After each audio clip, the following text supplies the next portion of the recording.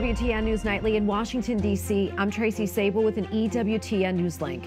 7 aid workers from World Central Kitchen are dead following an Israeli airstrike. The charity has suspended delivery of food to Gaza. The Israeli Prime Minister confirmed Israel carried out the, quote, unintended strike on innocent people.